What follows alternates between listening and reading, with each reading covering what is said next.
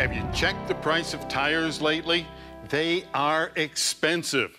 So, how would you like to get twice as much wear out of the tires? Well, in most cases you can. That's by properly rotating the tires on your car.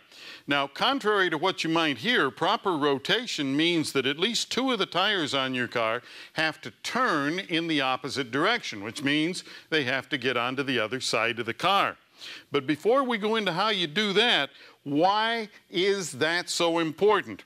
Well, if we look at this tire, we can see these blocks of rubber. Now, as this tire rotates down the road, this edge of this block of rubber hits the road first, and it pushes the rubber down and the back edge of it out. Well, that means that the back edge of that block of rubber gets more wear than the front edge. Well, over a period of time, the tire is going to get noisy and you're going to get an uneven wear pattern along the edge of the tire. To prevent that, you simply turn it in the opposite direction. Okay, so what is a proper tire rotation?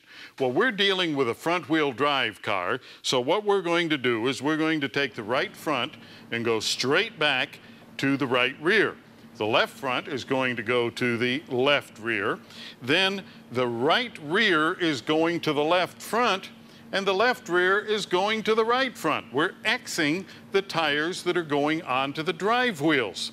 Now, if you have a rear-wheel drive car, you would reverse that procedure. Now, by getting these tires to rotate in the opposite direction, well, you're going to even out the tire wear and get longer tire life.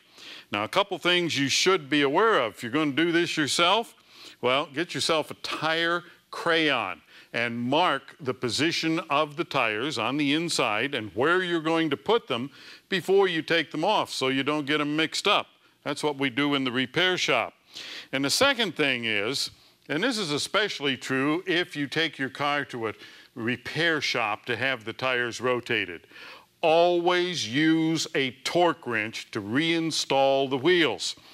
You see, torque wrenches will prevent warped brake rotors. Air impact wrenches almost guarantee warped brake rotors. So this can save you a lot of time, a lot of money, and a lot of aggravation.